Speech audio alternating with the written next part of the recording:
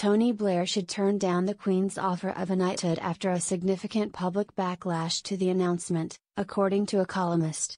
Over 500,000 people voiced their opposition to the honor in a circulating petition overnight, calling on the government to pull back the knighthood bestowed on Sir Tony.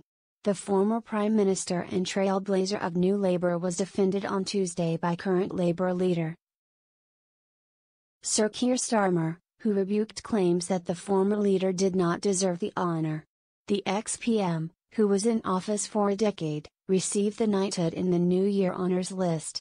Sir Keir told ITV's Good Morning Britain, "I don't think it's thorny at all. I think he deserves the honour.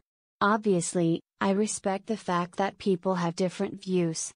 Bestowing the knighthood on Mr. Blair has proved divisive after his premiership became mired in controversy.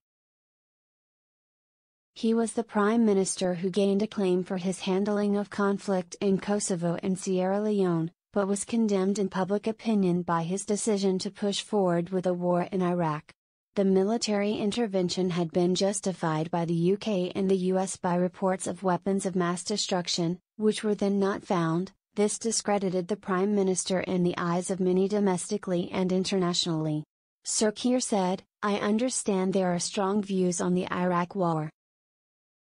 There were back at the time and there still are, but that does not detract from the fact that Tony Blair was a very successful Prime Minister of this country and made a huge difference to the lives of millions of people in this country."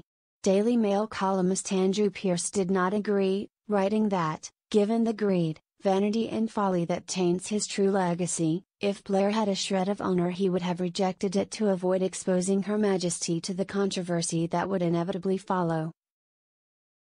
Knighthoods are often given to former Prime Ministers, and bestowed by the Queen.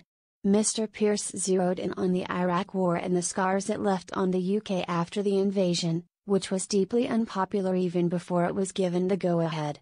He wrote, "Nothing remains a bigger stain on Blair's reputation than the war in Iraq, a war in which 179 British military personnel lost their lives. Hundreds more suffered life-changing injuries and more than 200,000 civilians are estimated to have died.